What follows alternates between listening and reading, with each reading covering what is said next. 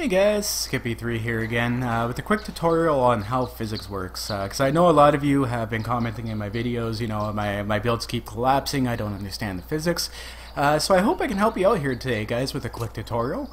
So basically what we're going to look at is I'm going to explain to you the blocks and how they work. So if you go in and inspect a block, like the wood block here, you see it has a max load of 24 and a mass of 4, which means a wood block will hold up to 6 other wood blocks.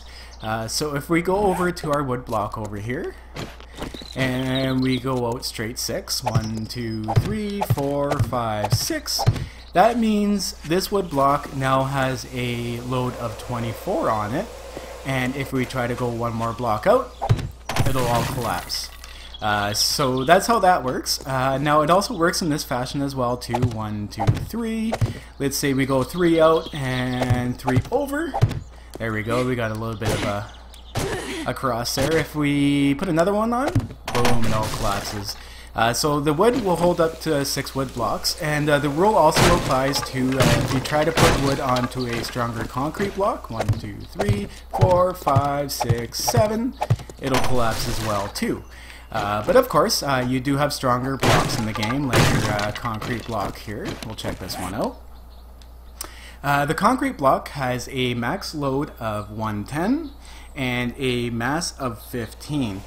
So if you divide 110 by 15, that equals 7.33. So a concrete block can only hold up to 7 other concrete blocks before it collapses. So we'll go 7 out here.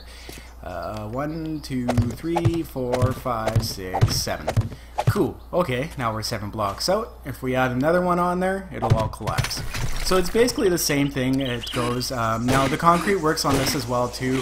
If I try to throw concrete onto the wood, it's going to be too heavy right away and fall off.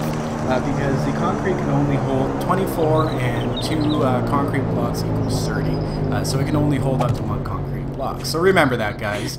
The block you're attaching the load to is very, very important. And now we also have the steel block, which is the strongest. It can hold up to 320, but it has a mass of 20. So what that means is you can get up to 16 blocks attached to the steel blocks. But this is where it gets interesting with the stronger metals. So we're going to go out here. 1, 2, 3, 4, 5, 6, 7, 8, 9, 10, 11, 12, 13, 14, 15, 16. Oh, what happened? It's supposed to be able to hold 16 blocks. Okay, well we'll go out 15, and we'll put one on the side. Okay, we'll go out 15. Oh, I gotta take these out, or they'll support the blocks and it'll mute my ability to do that. So basically, guys, after 14 blocks out on metal, it loses its support. So basically, what that means is I'm out 14 blocks, so I should be able to attach 2 other blocks to the side of this anywhere else, just not anywhere out past 14, because it takes gravity into effect as well, right? And of course, if I try to overload it, it's all going to come tumbling down, and you definitely don't want to lose your metal. So basically, guys, if you want to do like your biggest, strongest support beams, use steel. I would say go out to a max of 13 blocks apart. Put supports down in between them. The supports themselves don't matter. Like this rebar frame does not have impact at all on the support of this block. It's only the block itself that it supports. Now you can also do stuff too, like the this here, the metal trussing block. It has the exact same stats as the steel block, but you can shoot through it as well too. So the metal trussing block is actually very useful in builds if you need to shoot through a floor or whatnot, instead of using the steel. And it's I think it's slightly cheaper as well too if you make them in the forge. But what we're gonna do here is we're gonna put a block up, and we'll put a wood one up there, so I don't have to make too big of a platform here.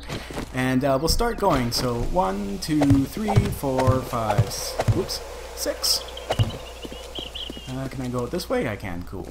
1, 2, 3, 4, 5, 6. And we'll do this for each side here. 3. Whoops.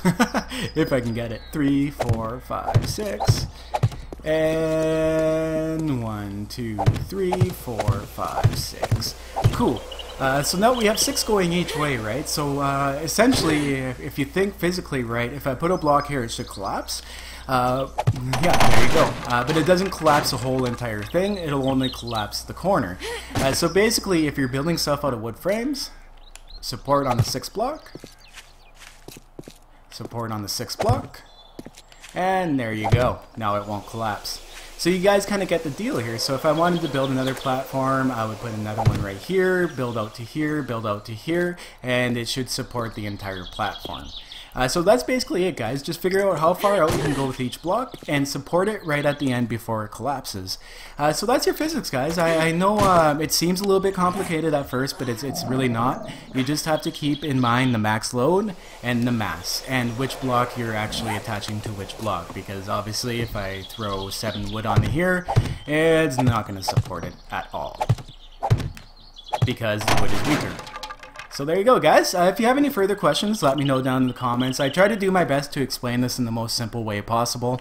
I want to thank you guys again for your support, all your likes, and all your comments. It's been an amazing couple of weeks since 7 Days to Die came out. If you want to catch me on stream, guys, catch me on Twitch. I do invite people live to come play on our multiplayer world. And I will see you guys in the next video. Stay classy, keep surviving, and peace.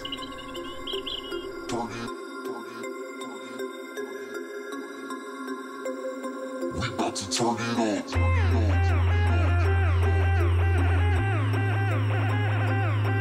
Turn it